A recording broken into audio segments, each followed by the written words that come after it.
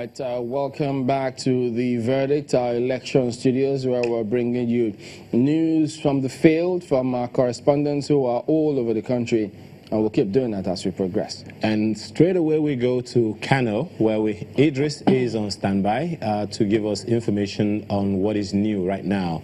So, Idris, if you're ready. Ready at the moment? Apparently he's not ready for us, but I'm very sure that as soon as he's ready, he will let us know. Because Kano is one of those states to watch from that research of January 2019. And so far, there haven't been such serious incidences to give anyone concern. That's refreshing. That's good to know. Let's just hope that we're able to keep it at that. Really, Idris was actually reporting from Nasarawa State. Sorry, Nasarawa local government area in Kano State, not from Nasarawa State. And as quickly as we get him, but these are some of the pictures that are coming through. In Edo State, for instance, the elections are still on the way. These are pictures gotten just moments ago. From Unit 1, Ward 4, Itsako Central local government area in Edo State. And that's apparently something very interesting for the people there. This is Bayelsa. 2,090 voters are expected to cast their votes, at Ward 2, Unit 5 in Toru Orua, Alabama, local government area of Bayelsa State.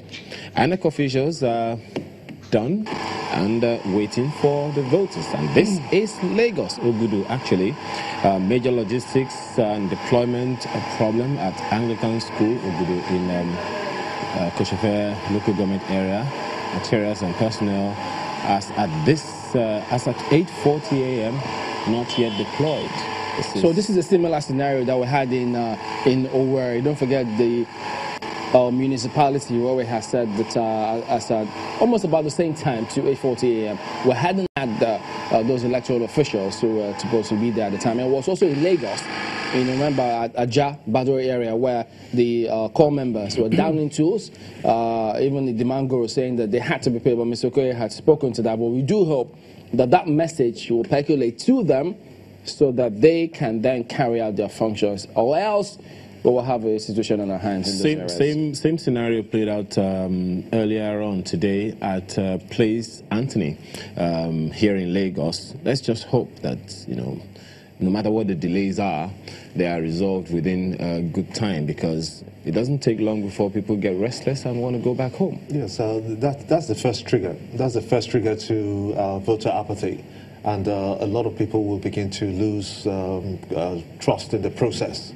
And we don't want to get to that point. So we expect that the NYSC officials, especially in the previous case, the NYSC that Mr. Okoye referred to, the NYSC officials should be able to be up and about and address this concern as quickly as possible, so that at least the ad hoc staff, or the coppers, get back to their posts and make sure that the process doesn't record this kind of hiccups again. It's very, very instructive. We can't go to Kano. Is Kano? Well, not sure. Kano is he ready? Well, Kano is getting ready, most certainly. Maybe doing some press-ups just That's not ready at the moment. to do it right. All right, well, back to Abuja then, because Chima Amadi of the Center for Transparency Advocacy has since joined us in our studios in Abuja alongside Mr. Festus Okoye, who is the National Commissioner for INEC in the moment. But Mr. Amadi, we know that, yes, you're also keeping tabs on the process, but we had a lot coming through from different areas today. What have you seen today?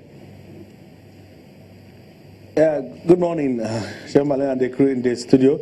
We have seen a marked improvement from what happened at the presidential elections.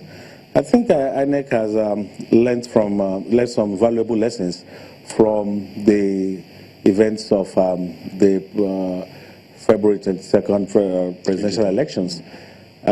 We've seen that unlike the presidential elections, when by this time observers were reporting 41% deployment, we are seeing, according to the reports that we have seen so far, that deployment is far, far exceeding that mark, going into the higher 80% percentage points. We have seen a very smooth logistical deployment. In fact, from what we gathered, as far back as 48 hours ago, INEC was ready with its deployments in every part of the country. We've seen all the issues that were addressed the last time, that were raised the last time, addressed one way or the other. And then the Commission has also made some very symbolic gestures. For example, if you recall, in Owerri, where it was reported that a particular candidate had to secure a return through, under duress. The INEC a few days ago made a categorical statement that such circumstances will not be tolerated by deciding to withhold the issuance of a certificate of return for such people, not just in Owerri, even in Benue State, if I'm not mistaken, if the National Commissioner will guide me there. In Benue State too, are refusing to issue a return on, thereby sending a clear statement to anybody or people, individual or groups that want to use such tactic. This is a new entrance in our polity. We've seen before the snatching of ballot boxes. We've seen before where INEC ad hoc staff is forced to perhaps surrender election materials. But this is a new one where ad hoc staff are abducted, taken to a place, kidnapped, and forced to write results. It's a new one. And if it is not dealt with summarily the way INEC is going about it, and especially they will also need some help by the judiciary to ensure that this kind of attitude is not rubber stamped. I think that will be going a long way. It's largely peaceful. We are seeing people queuing, in the different polling units to vote. Of course, pockets of violence here and there. For example, reports reaching us is that there has been an issue of a burning down of an INEC office in Ebonyi State. It's just breaking. Perhaps the authorities there will hurry up to make sure that there's no breakdown of law and order. But on the whole, I think so far, in terms of deployments and peaceful voting, very little incidents of carried malfunction from our observers. I think that INEC has listened and that they have improved their game. But it's still very early in the day. Let's see how it proceeds and see what events will unfold and how it's dealt with. But so far, in my book, in the book of the Observer Group that I represent, I think everything is proceeding normally as it should.